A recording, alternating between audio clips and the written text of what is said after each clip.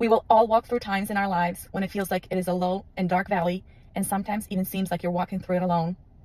Whether it's the betrayal of a close friend, a Judas in your midst, someone you trusted, that hurts you oh so deep, or perhaps a failed marriage, or maybe a child walking in the world in disobedience, or a health scare you have no control over, like this hand of mine, or a financial crisis you just can't seem to get a grip on, the desire to be married unfulfilled, or the yearning deep down inside to hold your own child, but you cannot conceive, and the list goes on.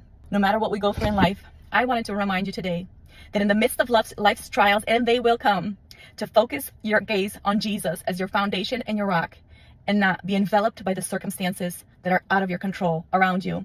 I'm reminded of Peter as he is walking on water. Fathom that, he's walking on water supernaturally. As his gaze is fixed on Jesus, he is walking. But as soon as he looks at the circumstances he is in, they overtake him and he begins to drown.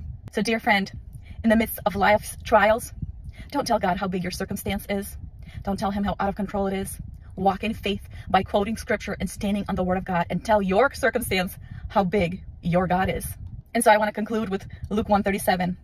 As you walk in faith and watch God fight your battles, as you as a believer rest in the shelter of the Most High and in the shadow of the Almighty, the safest place to be in the midst of life's circumstances.